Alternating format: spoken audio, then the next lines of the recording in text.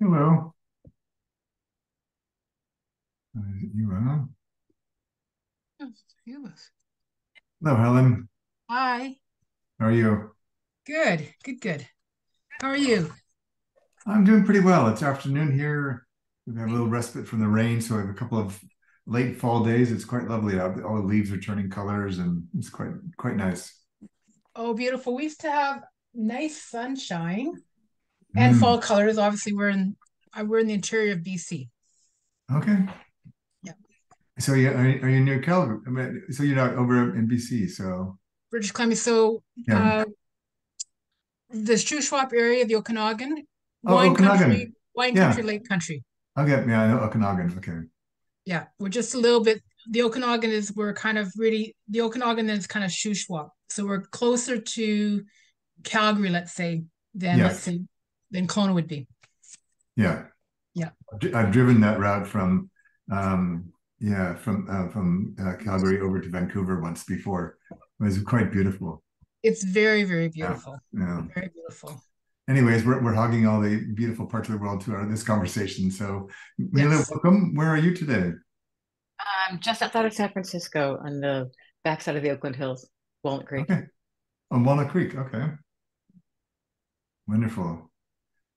And we have Ursula News iPad from May of 22. Do you have another name you go by besides that? Well, unfortunately, I have a class on the other computer, so I'm Ah, forced to go to the iPad. Uh, no worries. yeah, I've been right outside of Nashville, Tennessee. Oh, wonderful. And what is your name? It's Ursula Harrison. Ursula Harrison. Okay. It's a great story behind Ursula, I'm guessing. Uh, and Kimmy, good to see you. Hi, evening. Yes, Welcome. I'm dialing in from London. Sorry, I don't. I've just dialed in, so I'm not sure if I missed something. We're just One. saying hello and checking in where people are, and you're up late. Yes, yeah, no, it's 10 o'clock. I just realized. I only just realized we had this session, so I thought, oh, actually, I've been curious about these Hmm. sessions. So I was like, yeah, let me join. But yes, Okay, I am dialing in from London, so it's a great. bit. And Ewa, are you able to talk where you are? Yes, so it's Eva. I Eva, have a okay. It shows up as a W. Okay. yeah. I am calling from Poland Okay, or connecting from Poland. wonderful. Welcome. Thank you. So I have some slides in a bit, but I just wanted to start off by asking what brought you here? Like, what are you curious about? And how can we make this time useful for you? And then we'll dive into what I might want to say. Hmm. David, I'll start. Oh, sure. I've been coaching for several years, and I've been interested in your idea of beyond competency to wisdom in coaching, Mhm. and that's a challenge for me. I lead a coach training program that we teach according to the ICF core competencies, but I've also often wondered um, what are the other options out there? What are other things we need to think about as we help people learn to coach to another level? And how do I learn to coach to another level? So, Okay. very interested in hearing how that might work and how I might be involved in that. Okay. Yeah. So narrative coaching has started from that other place away from ICF from the very beginning. So we've learned a lot about that topic. Yeah. I Yeah. just enrolled in the coaching program last I, week. I saw. Yeah. So I had taken a coaching program from one of the other institutions that was an ICF accredited institution. I was not particularly pleased. But in the course of that, I found the SAGE textbook that you had Oh, yes. co-written and Right. read all 1,000+ pages of it, and have been tracking you since then. So I finally decided to take the plunge and Oh, run the well, course. great. Yeah, that was quite the ordeal. It nearly did us in because a lot of the authors had written for a lot of other chapters. I've edited, I think, four coaching books and books, and this one is sort of in the publishing world is considered a library level reference. So the authors you have to write at a different level, and most of the coaches were not used to writing at that level, so we had to have rejecting them. No, it's not good enough. What do you mean? I've had this published 14 times.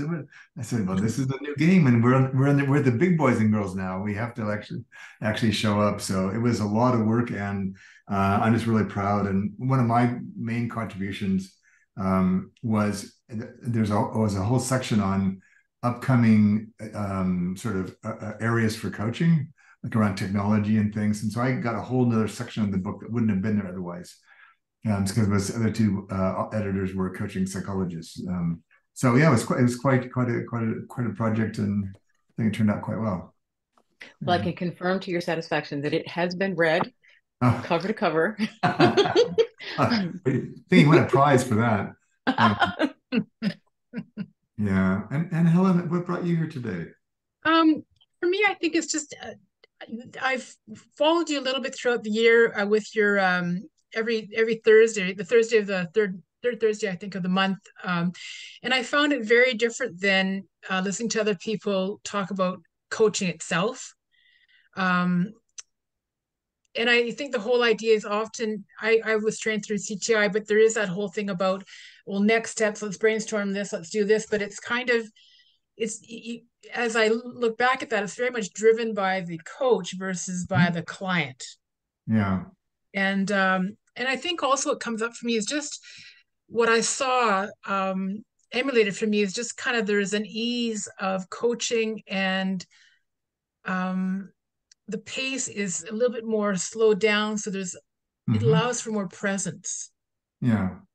And I think that's a really important time, especially for a client who is thinking and processing some stuff, and then all of a sudden something comes up, but there's time for them to actually do it. It's not kind of rushed.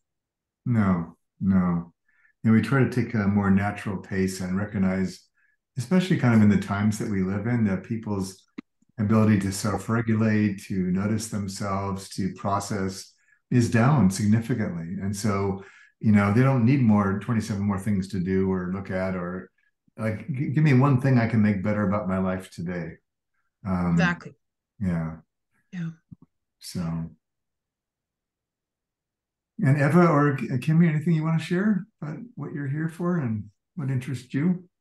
Well, I guess beyond, so I've just done one of David's courses, so I guess I was just curious to find out what this is about. So Sure, I'm all eyes open. Yes. Okay. Fair enough. And Eva, do you have something you want to share? Well, so I've been in coaching for many years, and through my own journey and through working with clients, I see that it's really not so much. I mean, tools are very important, but I see that changing the narrative, or the self narrative, I would say, has been. It's actually like the basics, or like the foundation of any change that we want to make, and that is easier said than done, because we like to live in our stories, the stories that we tell ourselves, and we can, we want to make change, yet, there is a reason why, we usually, when we ask a person, what do you want, right? And tell me 3 things that you can do to make that happen, they know the answer. Like, we know the answer. Yeah. Of course, the question is why you're not doing it, right? The implementation, like the knowing versus doing. And I believe that the narrative it's like the foundation, it's like the basics of change, of yeah.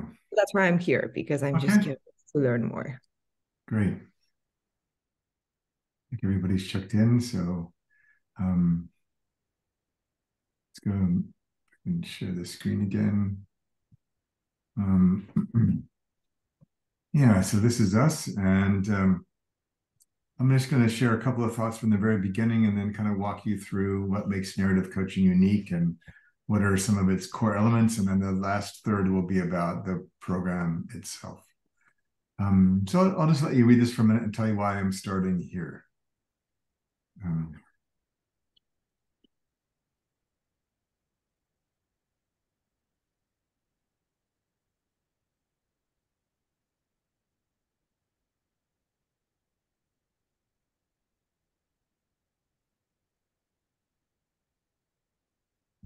So my first degree was in sociology, and so I can't not take a systems view of what's happening. But in that, studying anthropology, et cetera. So the narrative coaching model actually is based on an anthropological piece on rites of passage.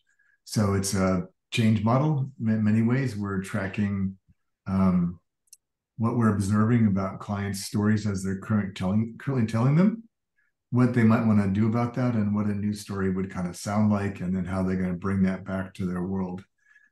And so for me, one of the things I love about this work is it's very grounded in reality and how people actually live and talk and think, and as opposed to trying to impose some artificial construct called coaching on a human experience or a human conversation. It doesn't mean that a lot of those traditional coaching skills are not useful. They are, but we're just going to start in a different place. And I find often in coaching, there's lots of temptations to chase the bright and shiny. And people arguing over, well, my horse is better than your horse, but in reality, failing to grasp that all the horses are on a carousel and are going nowhere. And so I feel like coaching's at this inflection point for a number of reasons. I've talked about this for a long time, but even now it feels even more so. And part of that is freeing us to bring more of our whole self to our work, freeing us from some of the, I think, outdated views of what coaching is supposed to be, to actually pursue mastery and maturity as a human being so we can help our clients to do the same. My most common feedback in our programs, and if you're in this, you'll hear this from me time and time again, is please stop coaching. You're trying so hard to coach, you're missing the vast majority of what's right in front of you. It's noble and it's great, and I'm sure that question you were thinking of asking is going to be a great one, but you're asking questions in the wrong direction, because I don't sense the conversation is actually going there. And so for me, you'll discover in the program about the first a quarter to a third of the program is really just about you, because we want to understand, what are you bringing to narrative coaching? What might you want to leave behind? What do you want to do with narrative coaching? Who are you in that space? And a lot of it is we just really believe that we can't travel any farther than we've gone ourselves. It doesn't mean that we have to have had the exact same experience as our client, but we need to have felt that, and we need to have had similar enough encounters. If you're talking to a client that just lost their dream job and is devastated and grieving horribly, and you've never dealt with grief in your life, you're not going to be very useful to them, because you either won't go to those places and you'll divert them or distract them so they don't go there, or you'll try to go there but overwhelm yourself because you're now swamped with all of your own anxieties or concerns about grief. And so I want to, the important thing is, who are we? We are going to be our best instrument as a narrative coach. And so we'll spend a lot of our time in the very beginning talking about that. This particular photo is one I took. It's in the Sierra Nevada mountains in California. It's a place I'd been many times. About 5 years ago, I decided to go back again. I hadn't been there a long time, to a place called Lake Italy, which is, as I knew it, a beautiful, pristine alpine lake beneath these huge granite mountains. And when I got about halfway up, I shouldn't have been able to take this picture, because I was actually hiking from way down in that valley, and I was supposed to be on the other side of that canyon, but the trails were gone. They were completely gone. And so I'm trying to make my way up.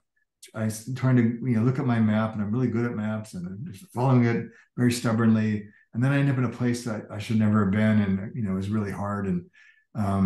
And then I get there, and I realized the reason I was confused is not only is the trail gone, but I looked around and realized climate change had wiped out all the glaciers. So there was no more water for the lake, and this extraordinarily beautiful place was now dry as a bone. And with it, the erosion and things changed. The trail was wiped away. And I learned my lesson and found it on the way back. But for me, it was just a great analogy about, we get attached to our maps about how things are supposed to be. And a lot of what we're doing in narrative coaching is helping people realize the stories they made up about that, but then learn to let them go to see what they couldn't otherwise see. If I had just stopped for a minute and did 5 minutes of centering or meditation, I would have realized this was futile, and I would have looked for a plan B. But I said, no, I know it's going to be here. I recognize it. I can't wait to be there. I was so attached to that. So I was doubly disappointed. It wasn't there, and I nearly killed myself trying to get there anyways. So again, note to self, just use it as an analogy so you can make fun of your own dumbness. That's what I'm doing. All right, so we're going to talk about what makes it unique, what's it like to be a narrative coach, and then what's it like to be in the program. So I always like to start with a little bit of humor.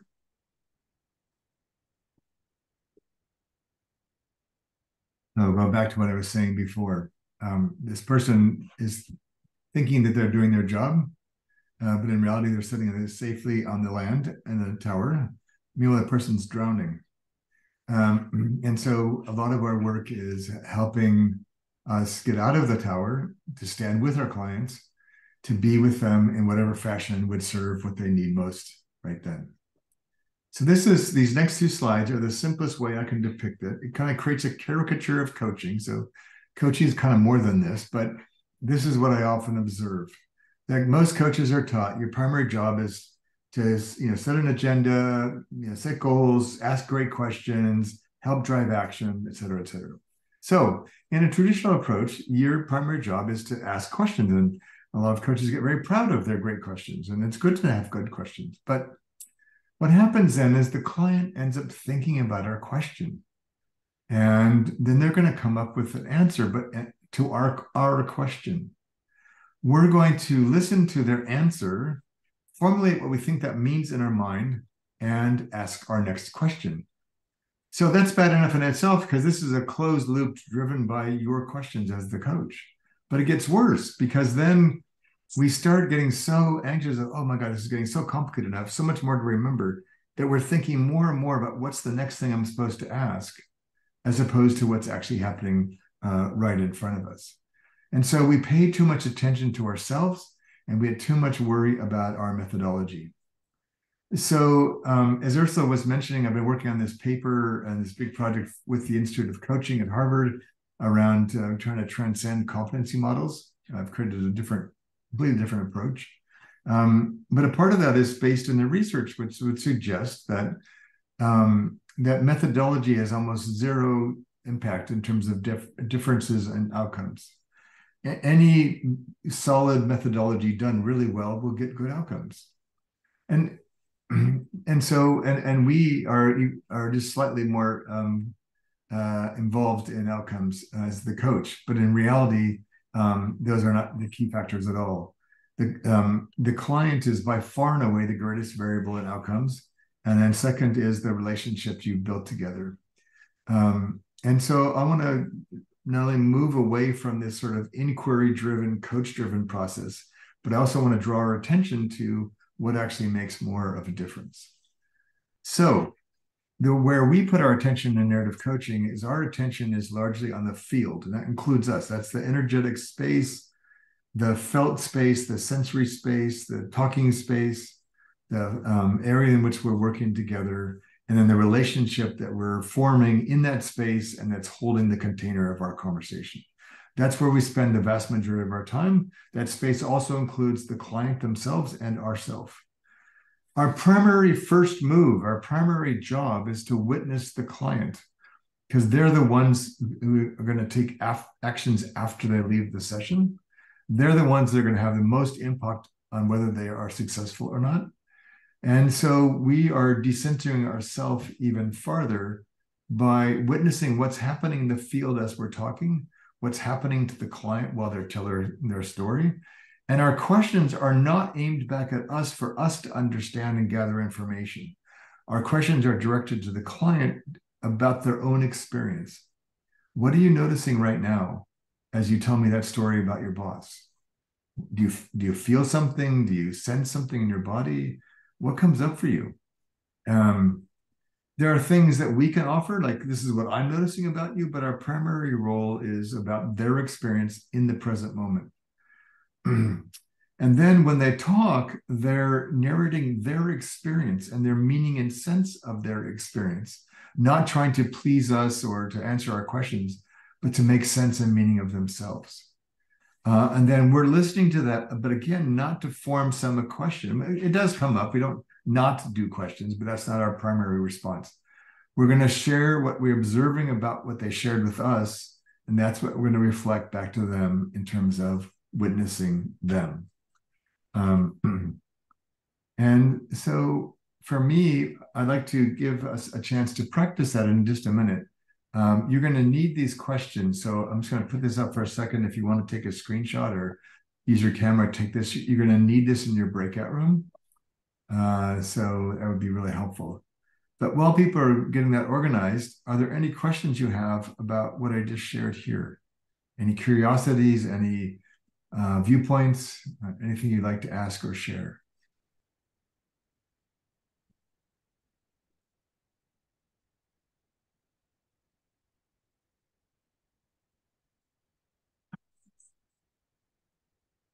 All good? Can you repost that? Sorry, I just didn't had a chance to take a picture of it, David. The 4 things that you want us to talk about in Right right there. Appreciate it. Got it.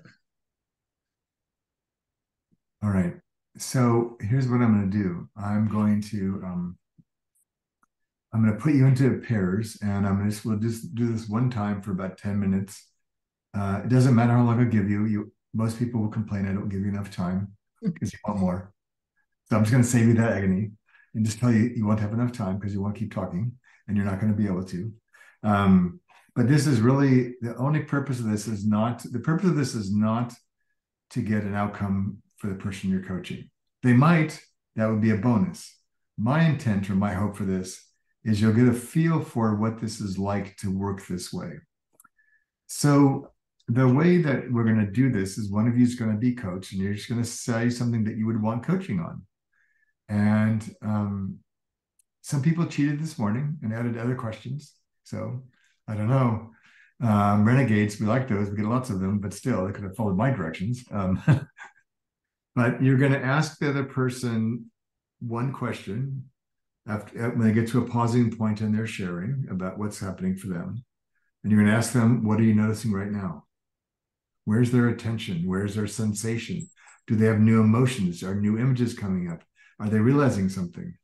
And they're going to pick something. They're going to notice something and answer the question. And so if you're the person being coached, keep it simple. Don't list 27 things you're noticing. Pick one or maybe 2. And then you're going to wait a second as the coach and you're going to ask them, so what feels important to you about that? And so you're sort of thinking of this as not like moving forward. There's nothing you're trying to do here. There certainly is nowhere you're trying to go or get. You are right here now. So I think of it more or less as like going across as more of a descent. You're descending into what does this conversation actually want to be about?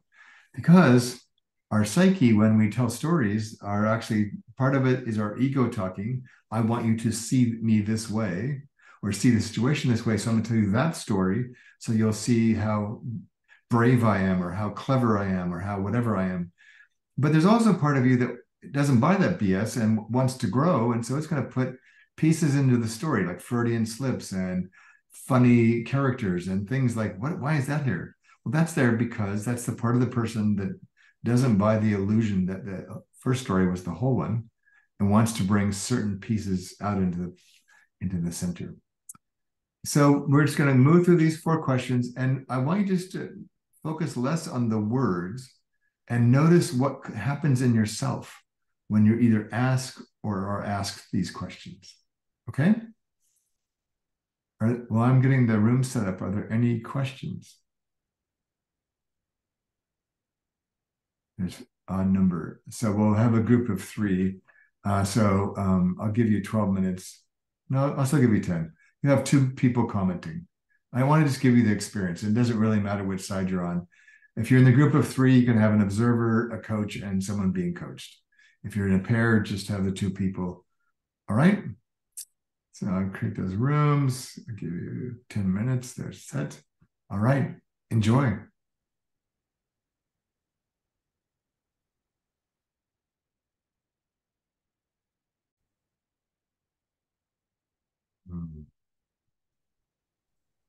There. I'm going to take that down and to see how your conversations went.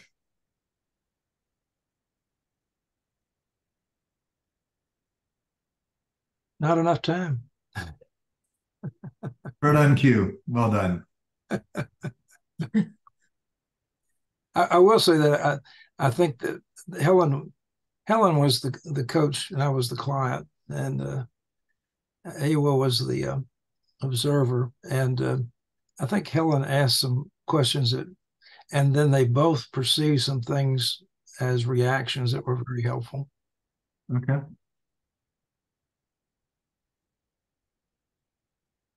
Yeah, I really enjoyed my session with Mila. I learned a lot Huh? in the area that she was being coached on. So that was interesting to just Okay. allow myself to be an observer to her experience. Hmm. Now, was it for you, Mila? It's it's strange being in the chair. I've not had a lot of experience being on the coach E side of it or the coach side of things. So it's a novel experience, but we got into some Jungian symbology that we were Excellent. crossing on. So Excellent. Hmm. And what sense would you make of where you ended up? um she was we were able to kind of bridge between the intellectual component and the somatic components and Okay. kind of ping back and forth between them and see them as they interrelated to each other, which was very helpful. Okay. Hmm. And Eva or Helen, anything you want to add? I just found that the questions were, especially the very ones after what are you noticing right now? But then the next one, what feels important to you? I find that just really gives the coach, sorry, the coachee an opportunity to really kind of think about, well, what are they feeling? And sometimes I think if a coach isn't overly feeling themselves, then they're going to miss that whole part. Yeah. They're going to miss really the crux of it in many ways. And that's one. And the other thing I noticed is in the last question, Ursel wasn't sure about what he wanted to do. What are you feeling called to do? He wasn't quite sure what he wanted to do. So I just could, instead of saying what is different as a result, I just said if you were to choose one of your three scenarios, Mm-hmm. what would it look like? Okay. And just went from there. But I really did like the questions. I just thought the depth of the conversation was Yeah. quite different. Mm-hmm. Yeah. And Yes. so we don't try to get anywhere in the conversation, and then therefore we go farther faster because we're Yeah. not trying so hard to try to guess where the conversation is going. And so I think of it less as asking things to move forward, which does happen, but not because we're asking questions, but more a descent. Start with a relatively innocuous question. What are you noticing right now? Which seems really elementary. And then pretty soon, like 10 minutes later, like, how did I get over here? Yeah. You just sat with what was it? Yeah, go ahead. And what I want to say is, I think like we talked a little bit also, when you ask someone what's noticing right now, Ursel made the comment, he had thought about all these three separate things, but he never thought of all three together. And and it was Hmm. really interesting for him to all of a sudden see it from a different point of view because he looked at it one way and then it's like it came together all three to say, so how am I going to handle all these three things? And it was really interesting. He's doing just a lot of thought and work in like, okay, so this is happening, that's happening, and I don't like this and I like that, but I don't really like that whole thing, and it Yeah, was really interesting. um cool. yeah, that's great. one thing I'm noticing in retrospect as I hear you say that is in the course of our conversation, um, this is probably not the appropriate language, but I didn't break license, if that makes any sense. Like there was never a point in time in the conversation where I popped out of the conversation to realize Oh, that someone was asking me questions. Like when you watch a movie and yeah. you're going along with the storyline and then something breaks the storyline and you pop out of it because you can't track Yeah, with it any it's further. illogical or doesn't fit, and yeah, Yeah. Yeah. Yeah. yeah. Hmm. No, and so you'll see in a minute, but we do our best to stay in the story as much as possible. And I know some of the coaching schools, talk about not getting caught up in client stories, but that's all they have. Everything that client tells us is a story. And so I want to use that to our advantage rather than having to have them learn fancy coaching language or anything else. Just talk to me, and I'll do the work of helping you understand your own story. Because the story provides clues about how they're navigating their life, how they're identifying themselves, kind of what they really want, what they really think, what they really feel. And so like you said, the mixture of the somatic and sort of the symbolic and the literal all kind of come together actually quite well. Yeah, so let me just, I think so we're, back here again. Let's get it right here. There we go. So we did that, and so I think this is a funny picture, but I like to have a little humor in these things. So if I was the coach of the woman on my left, my first job would be to see if I could get her to wear better shoes for carrying boulders. They're clearly the wrong shoes. But you'll find that, so there's nothing in the program that's asking you to give up anything or replace anything. It will augment and enrich how you coach. At the same time, pretty much every student finds out along the way that a whole bunch of stuff they thought was essential for their coaching is absolutely unnecessary. That might be interesting to us, it might be fascinating or whatever, but it's really not that relevant to the client. So a lot of what we're doing in the very beginning of the program when we're learning about ourselves is putting down the rock. So we can actually just walk with our client. And ultimately, we want to feel like the woman on the right, which is free, easy, breathing fresh air. I like to believe that's over in Marin somewhere. I don't know, but I think I've been on the trail on my bike. But yeah, that's how we want to feel. And so whenever, like when I started coaching 25 years ago, I would do like 2 clients and be exhausted and need a nap because I was working so hard to do a great job in a field that didn't really even exist yet in many ways. And now I can train all day. I run 3-day retreats. I can coach all day.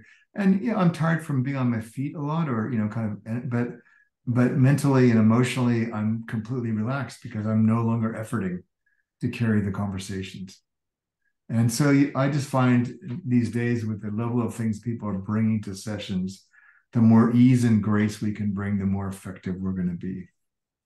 And so one of the ways we think about that, just to use another analogy, is that of a tugboat. This is my very first analogy to describe narrative coaching.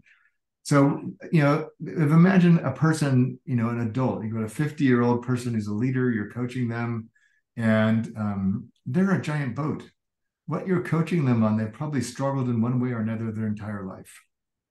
And so it's naive and unrealistic to expect that in a few sessions we can completely transform a lifelong habit or behavior. So I think of it more of this person that we're coaching was changing before we got there. They're going to be changing after they're done with us. And so we're just interested, where can I nudge them right now? Where can I interact with them right now that's going to bring the next steps of clarity or insight or action to bear on this larger journey they're on called their life. And so tugboats can do this because the captain has a very deep understanding of physics and where to push. They have very deep, low motors. And so they can get really just down in there, push these ships that are significantly bigger than they are. And so it's an analogy I find quite helpful in thinking about what we're doing. So if I just, the next page has, if you've read the book, you'll recognize this page, but so these are the 6 principles of narrative coaching. And the first we have to do with your stance as a coach. The first one, if you don't remember any of the other ones, remember the first one, it's the most important one. It's a go-to strategy. Like if you get lost in a session or you drift off and you forgot what the client's talking about, right? All I have to do is come back to center and say, what is they talking about now? What's right in front of me? And we find that keeps the coach from, oh, what should I be asking? What are they saying? Why are they doing this? And then you've lost the thread altogether. And if we just stay present to what's in front of us and trust that, then it's more than enough. We work really hard, especially at the beginning of a session. We don't set agendas or goals or anything. We just want to be present to the person as much as we can without judgment. And part of our job into inviting them into coaching is how willing are they to be honest about what is. And so, the what is, the situate, which is the first leg of our model, could take 5 minutes and it could take 2 sessions. But I want to know, what can I do to help them feel more relaxed, more safe, more generative here?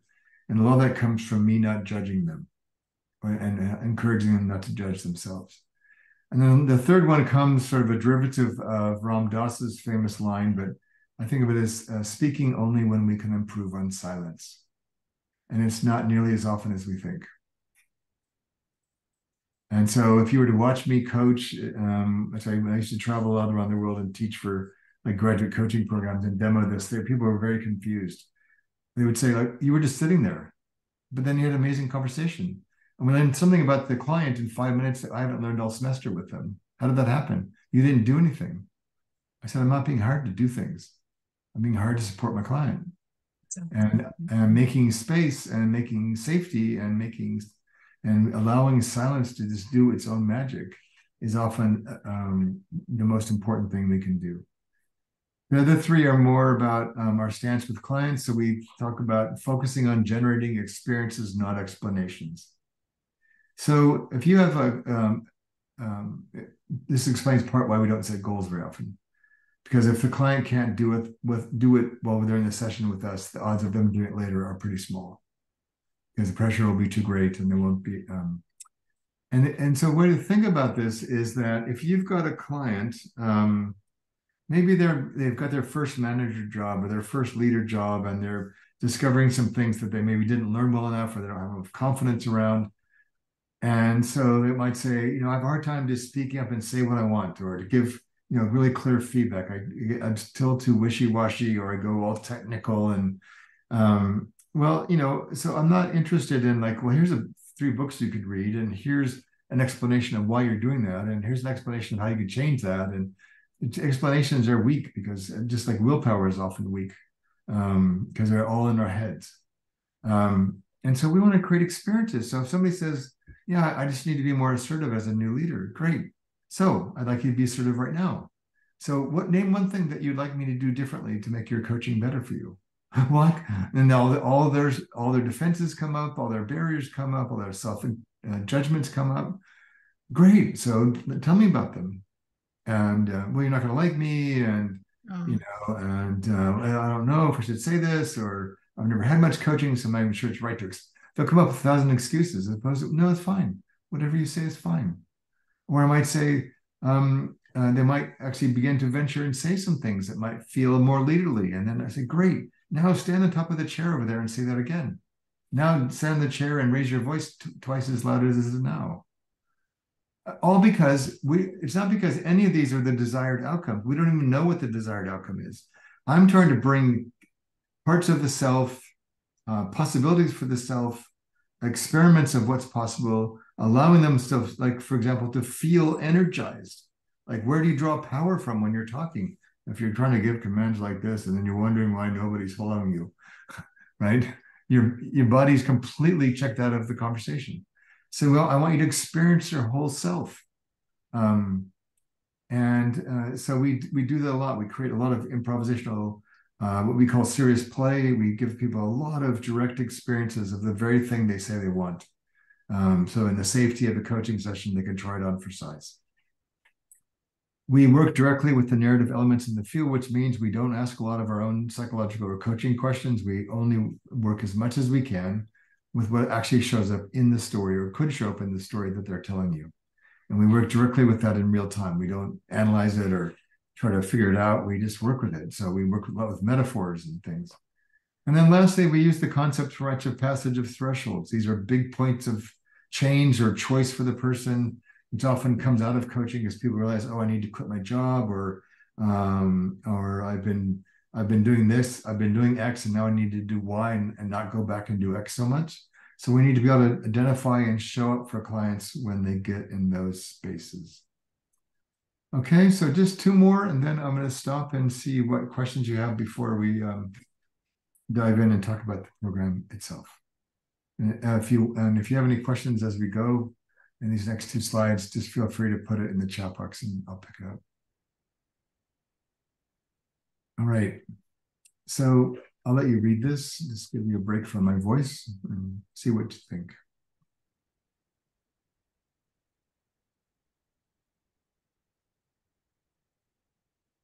Mm.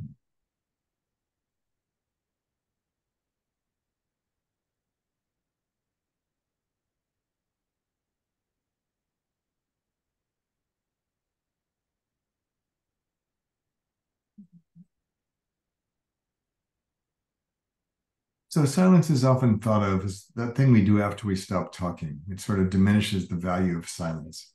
And my observation is most all of the cool things that come out of coaching come out of waiting for silence, not from talking.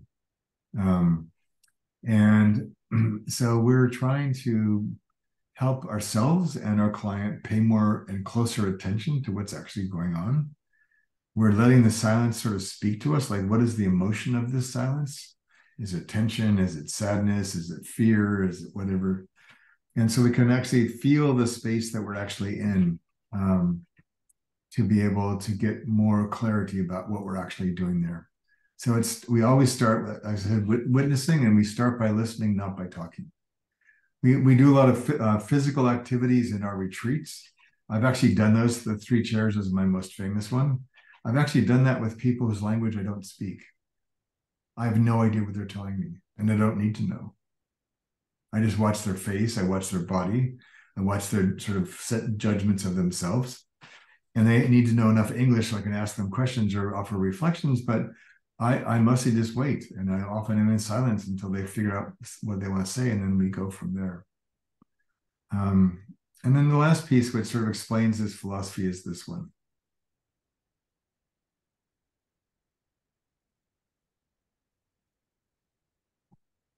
And I want to make one comment about that, and then I'll stop and see what questions you have.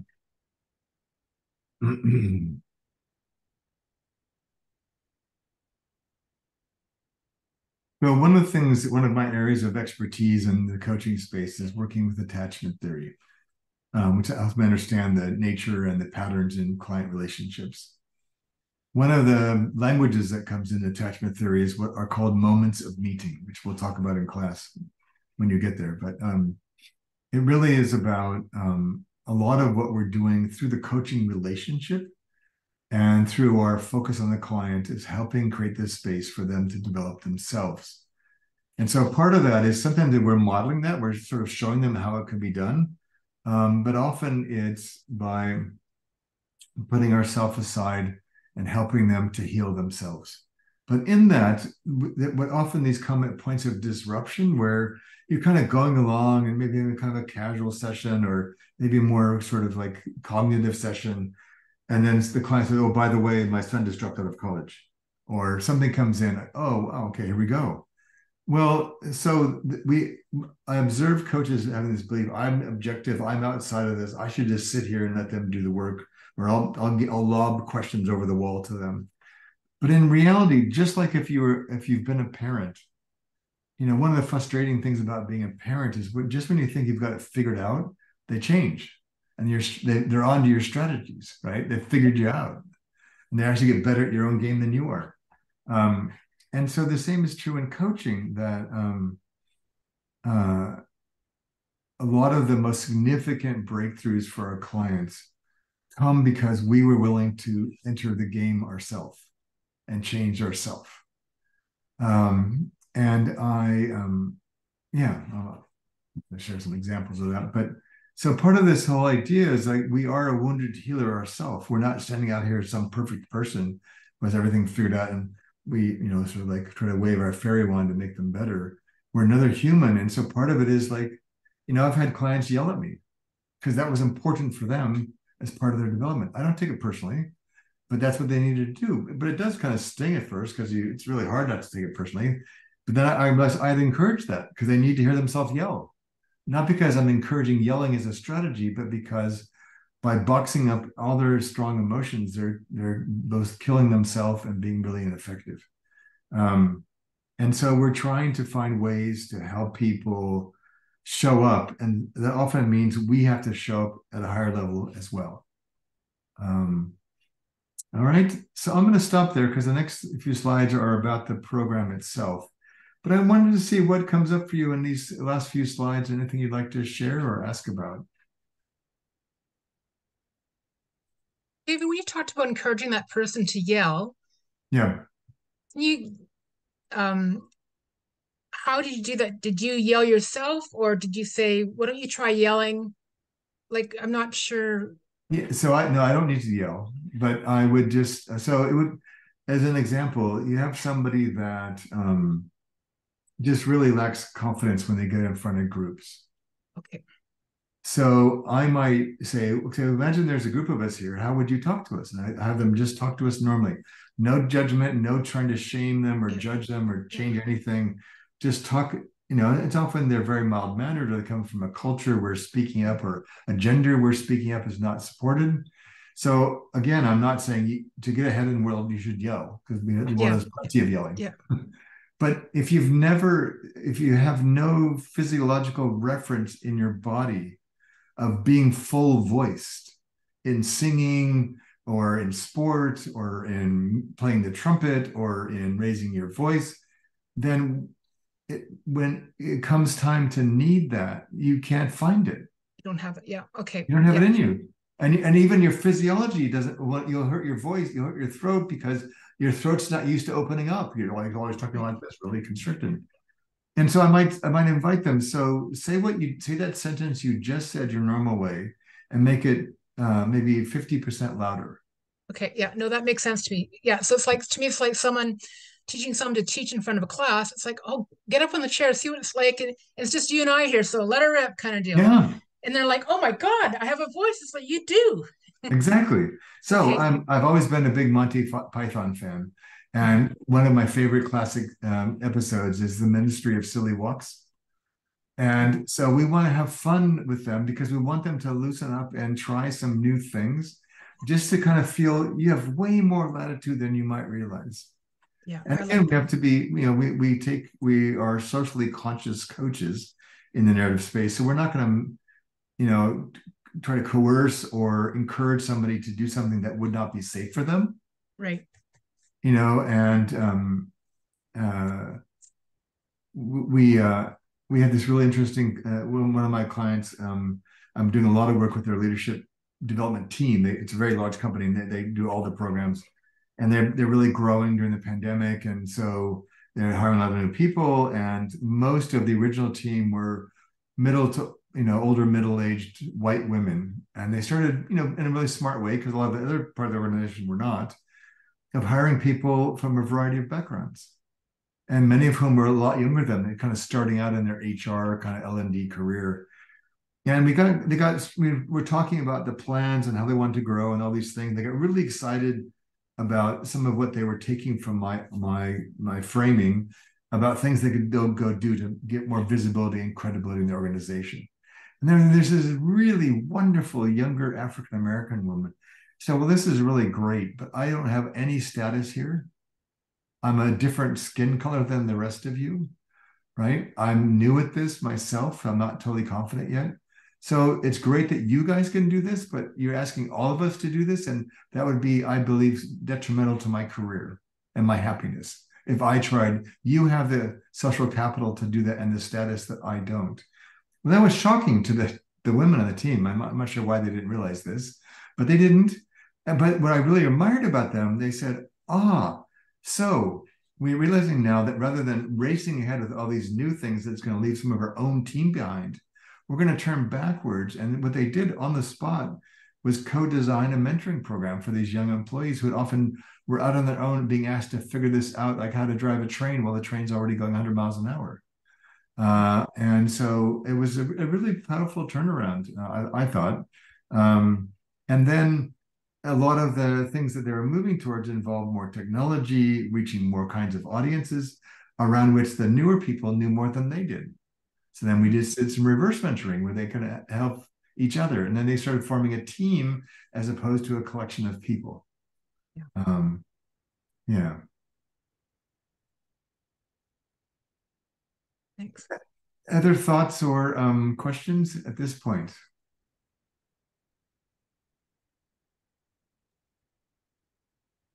I do have one question. You can have as many as you want. You're not limited to only one. I do. I'm in public relations, so the bulk of my work is pure consulting work. And I Mm, know that in the ICF framework, what I do is not really considered coaching at all. It's purely considered consulting. Um, but in the course of what I need to do, I need to make sure that people get to an authentic version of their story, because we can't take a story out that is not vetted for being authentic, because it will yeah, crumble as soon as we yeah, take it forward. sure.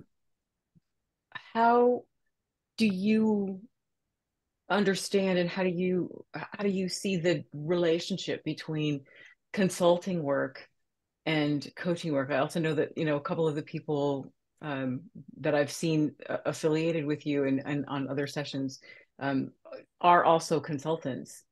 So I know it's something that's come up for you. Yeah. There's a lot of things I could say there. So I've most of my work in the coaching space has been as a writer, a thinker, and a teacher. I've taught I don't know how many tens of thousands of people coaching skills, like an organization. So I find it a really great way to support people to have the conversations around significant change projects that I've done. Um, and the ID Way program, which is our other program, kind of grew out of those projects where I was allowed to just be myself.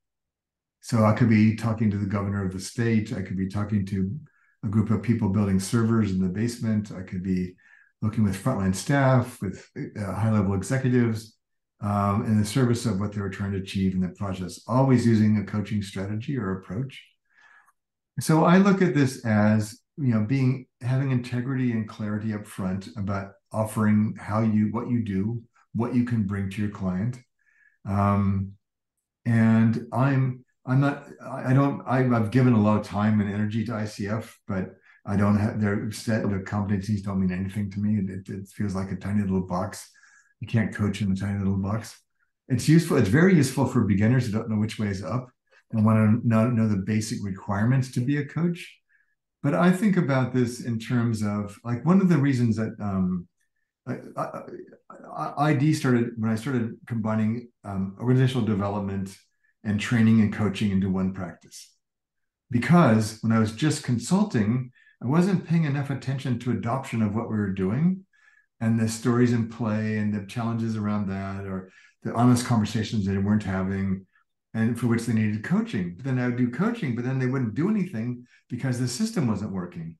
And there was too many complexities around them. And so I found that, like, I felt like a little, sort of apocryphal story of the little Dutch boy running around I was always putting my finger in holes in the dike, which was exhausting and not very effective.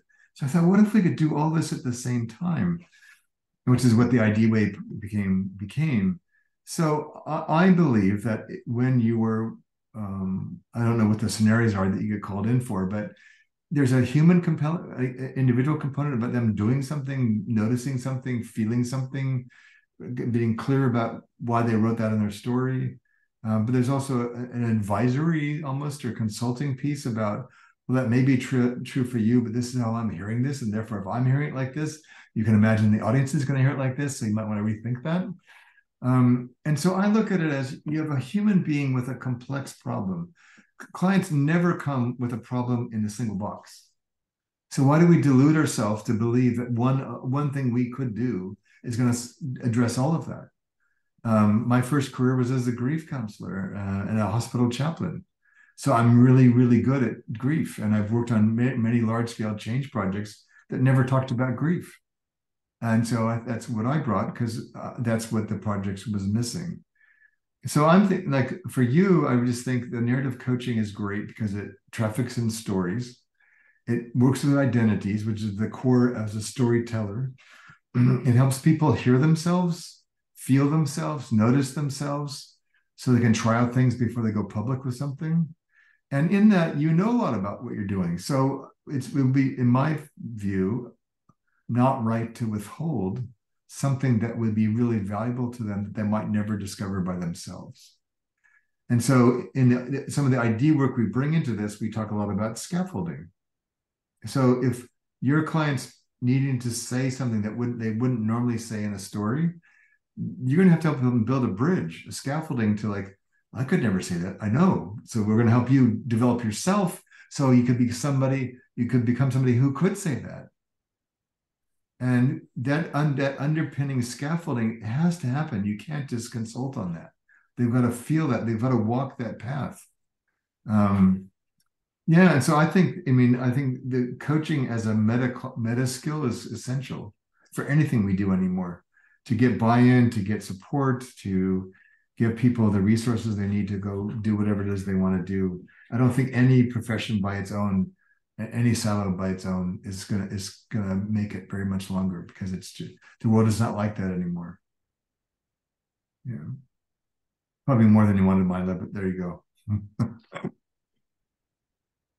I've thought about these things for a long time, so sometimes I have to kind of like really manage myself to try to trim my answers. I don't always do very well, but so be it. Yeah. All right. So shall I show you what we're going to do in the program? Okay. So here's the structure. This will be the last year we teach these programs like this. So we're changing a lot of the formats. So I have more time to write. The program is 9 modules over 9 months. There's a little bit of a gap in the middle, just to give ourselves a little breather. Every module has 4 sessions. The first one is with me. It's what we think of as initiation. It's introducing the core ideas and material for that particular module's topic. That'll be live with me. We do all of these twice a day at 7 a.m. and 3 p.m. Pacific time, or 10 a.m. and 6 p.m. in the East Coast of the US. And they're all recorded, so you can always go back and listen to them again, or listen if you miss the session. You can also download the recording, if you, the slides and stuff from the website for the group. The second week is what we think of as immersion. So normally this might be in other programs more stuff, but we don't want to give you more stuff. We're going to give you 2 assignments, and one's a stretch assignment, which is usually kind of a personal reflection, often quite somatic, to kind of learn about yourself and experience some of the work for yourself privately, and then write about it. And then this field assignments are going to try something. And the example I gave this morning was a fun one, so I'll do this again. I had a long distance relationship for a long time with a woman from Amsterdam who had taken my program at one point, and she was out visiting when I was living in California for a while after Australia. And we were driving up towards Sacramento, which would mean something to Mila, from the Bay Area, and to my stepfather's funeral. And my mom's second husband had passed away. It was some ungodly hour of the morning. Already there was too much traffic. Already people were in a bad mood. And so we decided to stop, take a break, and get a coffee. So we pulled into Starbucks and we walked inside, and there was a pretty long queue. And I said, well, this is rush hour and there's only 2 people here. And it was these 2 young women, and you could tell they were completely overwhelmed. They were like, half the people hadn't showed up. It was right after the pandemic kind of opened back up, but there were still no employees. And so they were doing basically 4 people's jobs. And they're totally stressed, and people were barking at them, where's my coffee? Where's my coffee? And so I turned to my partner and I said, well, you remember that assignment we had in class was to try something new you wouldn't normally do. So let's do that now. So what? And she goes, what should we do? And I said, I don't know. Well, what do we need here? Well, more joy. These people are like really bent out of shape about nothing. What would bring joy? I don't know. I like singing when I feel happy. Great. Let's see if we can get the clerks to sing. So when we got up to the counter, we talked to them, and I said, do you like music? Yeah, we love music. They were friends. What kind of music do you like? Well, we go to a gospel church, and so we like gospel music. Great. What's your favorite gospel song? And they told us, well, I think you should just things are getting really tense out here, and people are getting really immature. I think we should just sing. And so they just stopped. They turned their back. One turned their back on the drive-up window, and one turned their back on the audience, and they just sang for like 30 seconds. It was magical. And then all the ice was broken. People started glaring at the one guy that was being a doofus and yelling at them. Their whole mood lifted, because like, wow, we can have a minute that's just for us to be happy. And we're not going to buy into this crap from these people in the line that can't be patient for us. And so, and it was really wonderful to watch. My partner was beaming because it was very kind of out of the box for her to like really, she's, to do something that unusual, but it was amazing. And it was really fitting too on the way to a funeral as well. So the field assignments are for you to go try something that's central to the topic for that module. They're to do on your own. They're often to do at home or out when you're out and about. Sometimes you can try them in coaching sessions, but you don't have to. You can just try it in the comfort of your own home or whatever.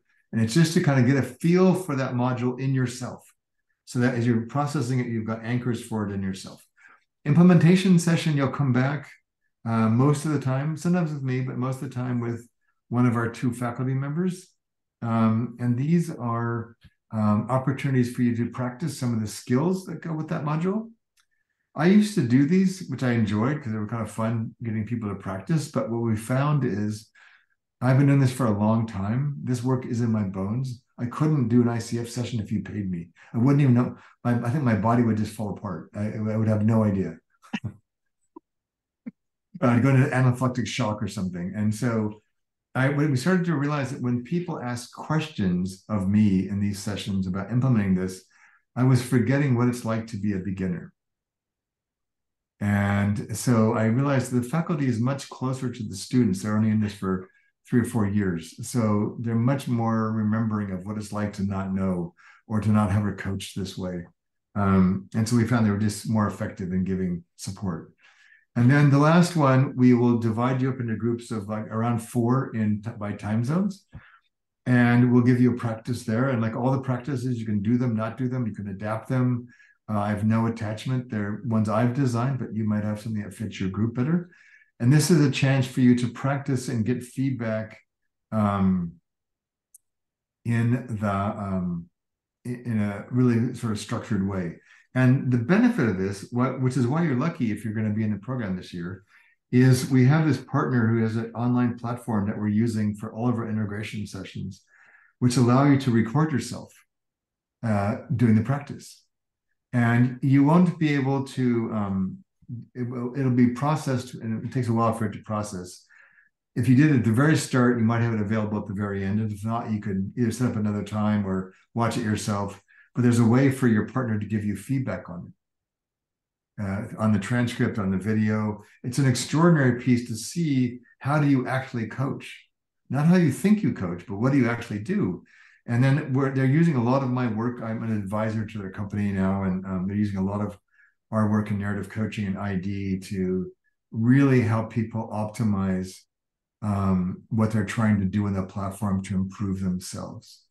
So, and it might be that, for example, you rush right in after a client has stopped talking. And so we might notice that and say, hey, what would it be like to pause more? Well, how would I do that?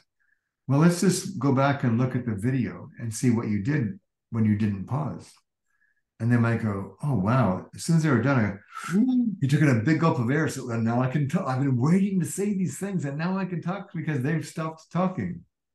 And so you can use the platform now to say, well, what is the opposite of that? Well, what if when they stopped talking, rather than trying to use willpower, don't talk, which doesn't work, what if you just started practicing exhaling when the person stopped talking? Well, already you've gained 5 seconds of silence. And then in the sighing or the pausing, you go, oh, that's pretty amazing. You're already processing yourself. You don't need to talk. You don't need to push the conversation ahead. So these practices on the platform will give you a lot more data to work with to actually improve based on the feedback in your pod practices. Okay? So David, one quick question. Is the pod the same throughout the whole 9 months? Same group of people? Okay. Yeah, every now and then you get a pod that doesn't quite work for whatever reason. Schedules is usually the biggest problem. We're always happy to help facilitate moving a few people around, but we try to keep them as close to time zone as we can. We think just because of where the world is at the moment, we suspect that this cohort will be smaller than normal. So we might have to kind of adjust a few people time zone wise because they're spread out all over the place. Yeah. Oops. Wrong way. So the first three modules are about you mostly, and about the mindset of a narrative coach and how that might be different than the mindset you might think about from coaching. It's a lot of fun. We have a lot of good time with that. The second one's more about the narrative coaching process itself. And it goes back, it really maps to that diagram we showed you about serving as a witness and how to work with narrative material and stories in real time. And then the last three are about three very specific narrative coaching skills. Some of that you'll recognize from other coaching programs, and some of it's quite unique. If you think about, if you go back to the picture of a traditional approach, a lot of your questions are to draw information towards you so you can understand and ask your next question. In narrative coaching, we don't inquire about things. We inquire into them. What are you noticing about that right now? When you think about that person, what comes up for you? What happens to your hand if you imagine that person was sitting in it? Oh, well, that might be worth talking about. What about, I might go, oh, so you have some emotions around this person. And so we teach you about all those things, and we have a really fun way of doing our graduations. So in the overall thing you would get in Circle, which is the platform you use, you have all these things. Like I said, all the recordings. You have some bonus resources. We have a really wonderful forum was really robust this time, of people sharing and supporting each other in that forum. And yeah, yes, and then all the things there that are listed on the piece. And then Ovida is the platform we're using. So for this program, and we have practice groups for graduates. So after you're done, you can come and work on Ovida extensively and really drill down on where do you want to improve your conversations. We're rebuilding the advanced certification program to make it a bit more robust, to use the platform more. And so that'll be ready probably in the spring. And then we've been asked a lot to find better ways to help narrative coaches find each other. So we're working on that. All right. If you want to come join us, or some of you already have, but if you do, I would highly suggest you just click on this link. I'm going to take this off this view. I can put it in the chat box so you can just scrape it and use it. This will allow you, at the top of the page, will allow you to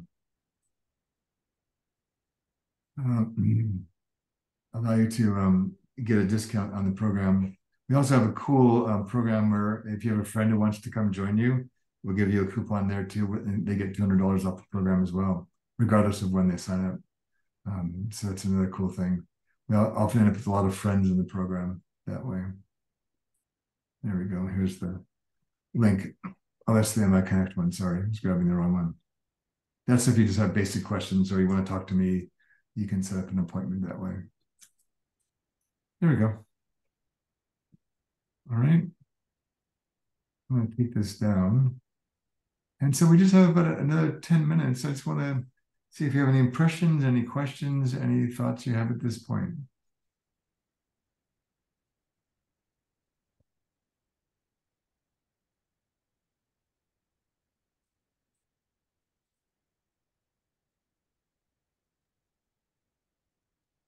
I have a question about the ID program I'm on. I think I'm on tomorrow for a little bit, but not towards the end. But I'll just wait to see if there's other questions about the narrative coaching. Say that again, Helen. I didn't quite Oh, track. sorry. I have a few questions about the ID program because I can't stay for the end of it tomorrow. Oh, got it. But I don't want to take up, someone else may have something on the NC program first, narrative coaching. So if you don't mind, Helen, I can stay on after the other people leave if they get their narrative coaching questions. Thank you. I appreciate it. And we can just get it done now. Yeah. But are there any narrative coaching questions you might have? On logistics, what is the timetable for introductions and preparations, and what do we need to know to begin or prep? Yeah, so most of it's on the website, but it starts in the middle of January, runs for 9 months. It ends usually around the latter part of September. We have graduation in early October. And you'll have, once you sign up, you'll have access to a resource center and a forum and a space for our class where everything will be stored, which you'll have 24/7 access to. All the recordings end up on YouTube in a private channel just for the students. And then we usually have a module 0, which is now we've kind of moved to just recording them and posting them rather than trying to get everybody together right after Christmas. So it'll have all the logistics about where things are, and we've moved a lot of that onto the website. So now it's all digital, but it's just like, when we meet and what you need to do and how much you need to show up to get your certificate and all that kind of stuff. So yeah, but mostly just like, so I've designed every program for the last 25 years, regardless of what I'm doing, using the narrative coaching framework, because it's actually fundamentally a change model. And if you think you're doing a training on customer service or whatever, people are coming in with one story about themselves and one story about what a customer service person does, and one level of maturity, one level of understanding of what they're supposed to do. You put them through the training and think if you've done well, they'll come out the other side seeing customer service differently, seeing themselves differently. So in that, we've designed all of this so that in those first 3 modules, we're just welcoming you. We're not trying to teach you anything really yet, or show you anything, or change anything.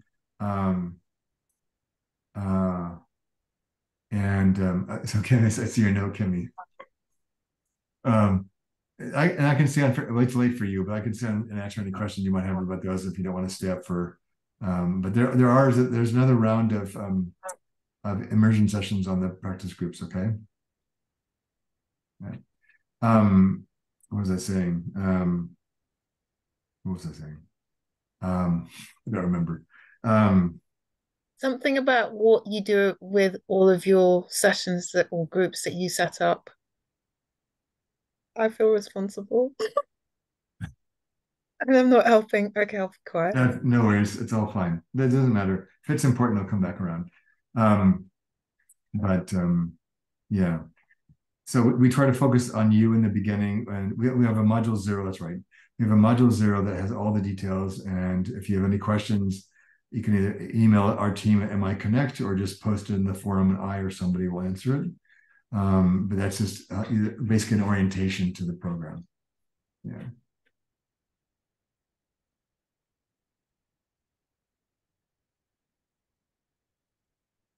Anything else for now? All right. Well, I think I'll just, all of you came for narrative coaching or something related to narrative coaching to sign off if you would like, and then I'll stay on for a few minutes and see what's on Helen's mind about ID. Okay? Be well. And the practice group sessions will also be recorded, Kimmy. If you can't make them, you can always watch them. Okay, awesome. Okay? Thank you. Good. Right. Love to meet you all. Thanks. Thanks, Ursula. And Eva. There we go. Somebody want to hear parts of it. Yeah, no, I think he was on twice because he was had 2 things happening. So what I might do is I'm gonna see if I can. Here we go. I'm gonna move him to the waiting room so that at least he's not on our screen. So we'd like to know. First of all, I want to say I was really, really impressed with your today. It was really very impressive. I did your narrative coaching back in 2018. I recognize your name from that back in the WBEX days. Yeah. But you know what? Yeah, but I didn't follow throughout the whole thing. I was juggling way too many things in my life. Way too many things. So was I. I remember that time. Yeah, so I got rid of some of your notes because I printed a whole bunch and I thought, I don't know, I don't want to go back. I think it's better just to go forward. Yeah. Yeah, and the program's evolved a lot now that I'm free of WBEX. The program's evolved a lot. I think it's an even better program by far. Okay, that's kind of what I thought. And I do have your narrative coaching book still. Okay, great. That's good. So the ID program, what comes up for me when I look a little bit, is it more self-development? Well, it's an interesting, and we'll do it one more in this current form, then everything will change in 2025. But It started when I was doing all these big change projects. I was teaching narrative coaching in organizations, mostly in healthcare and the public sector. And then they kept saying, well, can you teach this to all of us? Or can you link change to the coaching? And I said, well, yeah, I can, but that's me doing that. I don't have a model or anything for that. But I was doing that instinctively and figuring out a whole bunch of things. And then there was a woman that saw me speak at a conference, and she said, we'd love to have you come and teach your coaching work to our people. They ran a large program working with disabled children. And so she told me what she wanted. And I said, well, it's really interesting. I'd love to work with you, but I'm not going to do that. She said, what do you mean? No, consultants never turn down work. Like, what is that? And I said, because I'm pretty much certain it won't give you what you want. Because trainings don't give people what they really want in the end most of the time.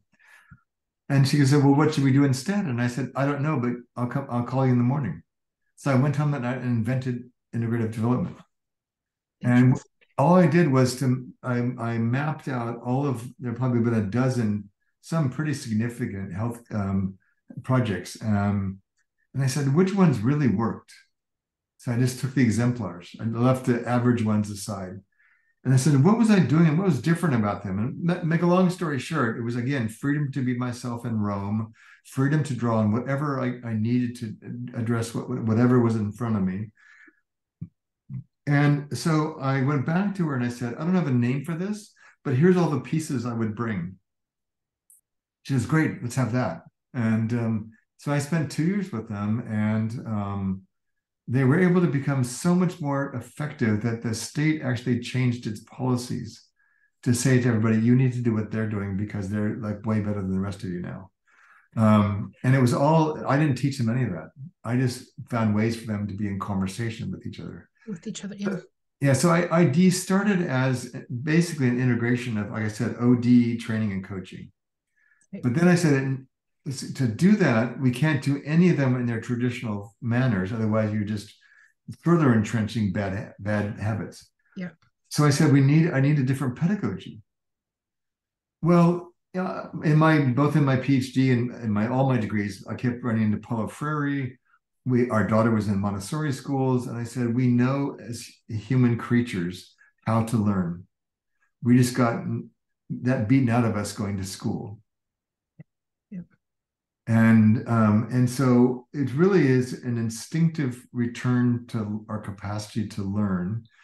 It draws on a lot of people like Moshe Feldenkrais. I don't know if that's familiar to you at all, but he's a body worker, German physicist. During the war, injured his leg, rehab. They told me he'd never walk again. He said, I'm an engineer, I can fix anything. Yeah. And he went back and he also had a very deep spiritual life and he was able to basically do micro movements with full attention to basically take his body all the way back to being an infant. So like his first months of rehab was crawling as a baby, doing natural baby movements and rewiring his brain and his body to learn how to walk again, which he did, and he walked. So we use him a lot because in ID, we want to, and we have a core model we teach, to help a practitioner recognize what is the opening for learning right now. And so we borrow Lev Vygotsky's notion of zones of proximal development, and we say, what is something that this person could do if they had just that one last piece of support? And it can be simple things. So you think about, you have a high school son, and he's going on to his first prom. He's never pinned a flower on a girl before. He's afraid of stabbing her or deflating her or something. And they're so nervous and they're so awkward. And so the last piece, they know how to hold a pin. They know how to, but they don't know how to do it on a girl, right? And under the duress of, oh, we're here. So the scaffolding they might need is you might offer your jacket and say, do me first, practice. Exactly. Yes. So they get over, oh, wow, this isn't as hard as it looks. And I don't have to be like nonchalant. I can actually concentrate and try to do a good job so I can impress my date. Yeah, and if they're going to poke you, it's better than poking their date. Exactly. You're more likely to forgive them. I still love you. And you still love them, and you won't be telling stories about them at school like their girlfriend would be, or their boyfriend, or whatever they forgot. If you poke them, well, you won't believe what my date did. I was bleeding, and my white dress or my white tux got all messy from the blood from being stabbed by my date. It'll be all over social media. Of course it would. It'd be on TikTok and by tomorrow. But no, anyways, so we we created this model where we get groups to observe themselves, and then we give them we teach them a little bit of ethnography, mindfulness, coaching mindset, and so they start seeing different things in what they're observing, and then we have them talk to each other about what they saw. And you will be both a visitor, observer, and a participant, because you'll go watch some and they'll come watch you. Yeah. But then there's no judgment. There's no trying to change anything. What did you notice? Oh, wow. We talk about being family centric, but we do all the talking. Oh, we talk about being friendly, but we have an 80-page document we hand our families. Oh, well, And without going into too much detail, I created a meta-analysis of factors that affect performance. It's called I-Beam. It's one of our core models. And any change to be sustainable has to address all 5 of these variables. But part of that is why I don't do normal training anymore is I just got so frustrated sending changed people back into unchanged environments because the environment always won. And so we get people to change their own environment to make it easier for them to be at their best. And they decide what they want to invest in. They decide what they want to change. And we don't, I mean, most of these projects that I did, we wouldn't do any actual training for 6 months because they don't need training. What they need to do is pay attention, have more honest conversations, be willing to try a few new things, begin to adopt a true client-centered framework. And then when they would be out in the field doing things, they'd bump into like, oh, I realize I'm not very good at framing questions. I'm used to being the expert who makes statements. Right. So they might say, great, well, and they say, well, can you do a workshop? I could, but I'm not going to. So who in your organization is really curious and really good at them? Oh, Sally, she's amazing. She always has something really clever to say. Great. So why don't you go ask Sally if she'd spend half an hour with your group and share with you what she's learned about asking questions. And then that's awesome, because then you can see the strength of the group coming out. Yeah. Like everyone's got different strengths, and that's when you start to lean in on everyone. But you also then avoid the thing of training somebody before they're ready.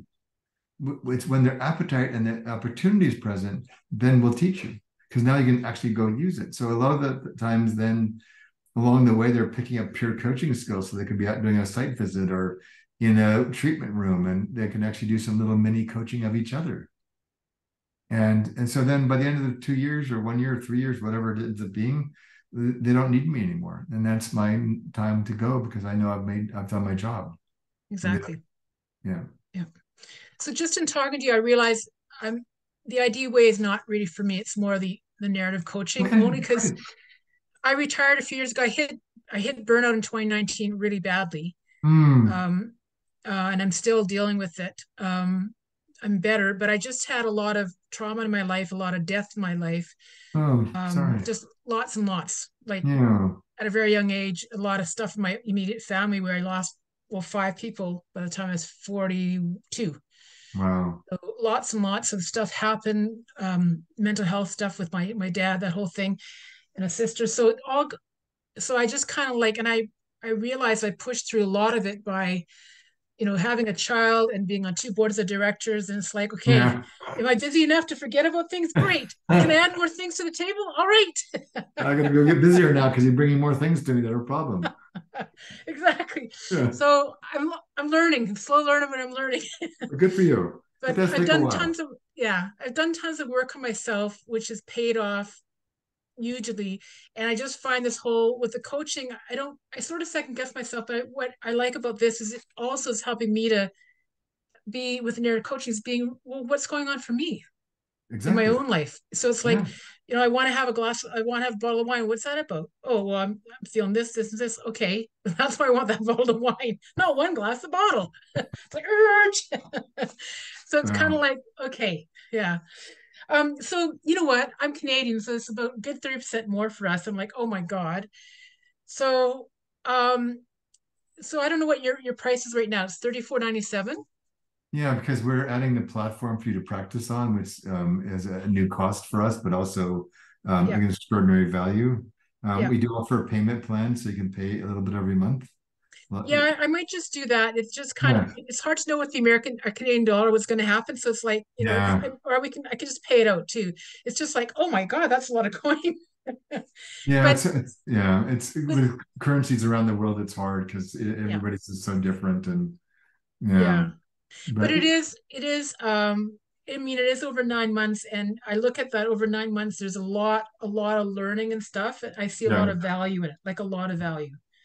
And the yeah, fact that you're not going to be around as much next time around, it's like, okay, take advantage of yeah, having them around. yeah, yeah. Okay, so now there's $200 over, like instead of 34.95, it would be 32.97. Yes. Oh, okay. And I think I've got that.